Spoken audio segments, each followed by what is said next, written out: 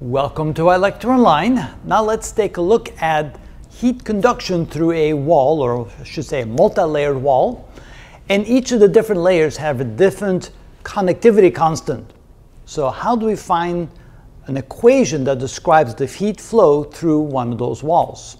Well, what we can say here is that the amount of heat flow through each section of the wall must be equal. Just like the water flow through a hose cannot change, the amount of water flowing through the hose doesn't change depending upon the diameter of the hose. And here we can say the amount of heat traveling through each section doesn't depend upon the heat conductivity. It must be equal through each section. So we can say that the heat flow to the first section equals the heat flow to the second section equals the heat flow to the third sections. Notice that we use the equation where you have delta T in the numerator and we have the heat resistance in the denominator for each section. And then we use the concept, if we have fractions that equal to each other like this, therefore that must be equal to the sum of the numerators divided by the sum of the denominators. A kind of quick little example with some easy numbers. You can see that 1/2 is equal to 2/4, which is equal to 4/8.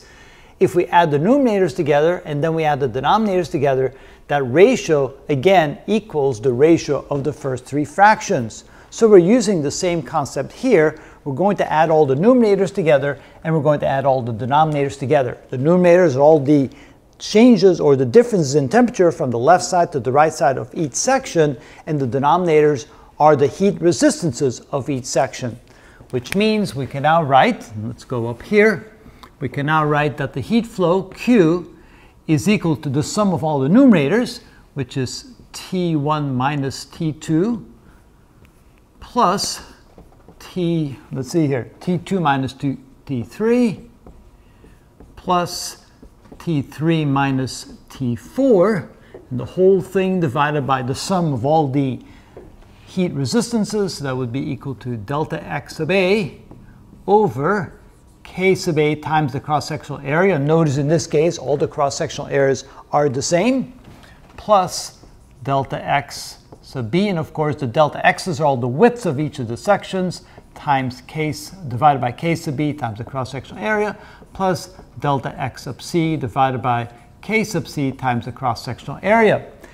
Now when we look at the numerator, notice that the T2's cancel out and the T3's cancel out, so we can say that the heat conduction, delta Q, delta T, through the entire wall, all three sections of the wall, will be T1 minus T4 in the numerator, divided by all the sum of all the heat resistances of each of the sections.